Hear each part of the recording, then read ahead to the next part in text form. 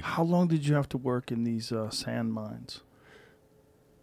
Until I left school. Until I find out I left school, I was 17, and then I keep doing it, and then So you did it from 10 to 17? You did it all through school? yeah, And when that did was you, the only thing to do. right, when did you do it? Like if you went to school during the day, when did you work in the sand mines? Over the weekend, over the holidays, because I never have a chance to go to. I never had a chance to go to holiday, even for the summer holiday, which is like 3 months. That would be because we have a tropical climate. So at that moment, we have two seasons, a wet season and dry season, and that's a wet season. So it's almost rain all the time.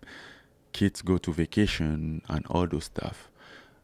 Adult doesn't want to work because it's raining all the time. Guess what?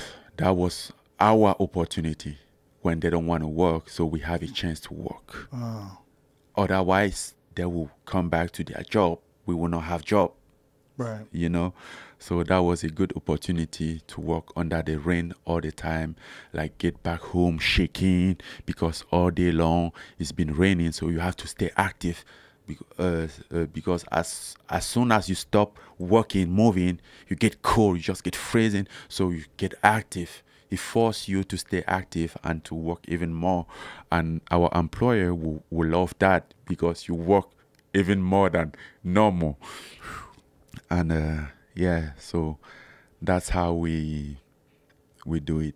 And sometime after school, I will stop at the sand mine if I have like a quick job. Maybe if a truck comes and they have to load it. If I have a place to load, because you load, they give money to share. You get something sometime not. And when I was a kid, most of the time they kick you out. Adult didn't want you on it. I'm like, get away of here, you know, because the less they are, more money they get. So they don't want you to fuck around. Really? I saw that you went back recently, and you're taking photos of you in the sand mine where you worked as a boy. Did I see that on Instagram? Yeah, What was that like? I always do that.